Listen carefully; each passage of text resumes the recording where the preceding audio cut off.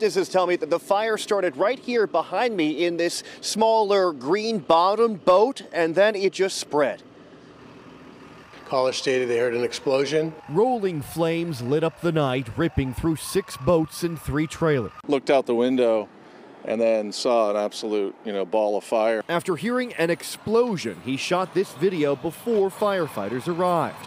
Boat owners came to the Ryan Marine Yard, fearing theirs was also destroyed. Fire officials say damage totaled more than $500,000, but it could have been worse. Fiberglass in its solid state becomes flammable as it starts to liquefy.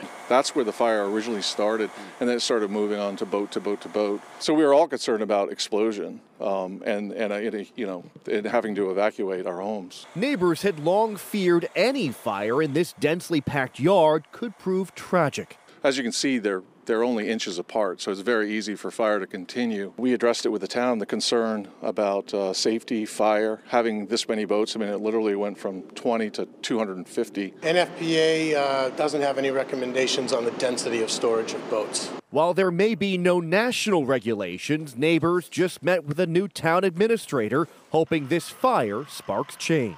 I'm hopeful. Fingers crossed that something will happen now. And the fire marshal's office believes this fire was an accident, but the actual cause remains unclear. Live in Marblehead, Sean Shiabot, WCVB News Center 5.